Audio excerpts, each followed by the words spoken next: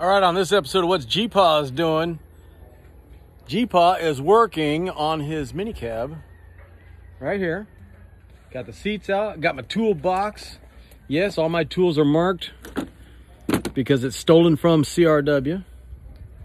Oh, I have to have refreshments. Got my set.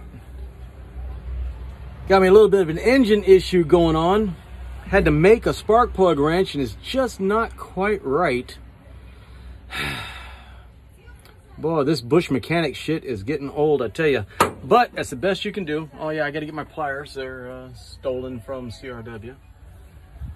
But we're just working on the mini cab, getting it all safe, because after Grandpa leaves the Philippines and it's just Grandma and great-grandma, Lola Dora, sainted mother-in-law, they need to have safe, reliable transportation just in case, God forbid, something should happen.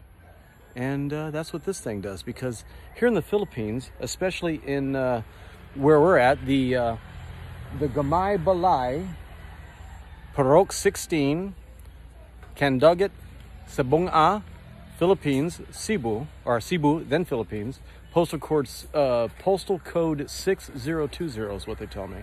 So that's our address here in the Philippines, and it's still under construction, as you see.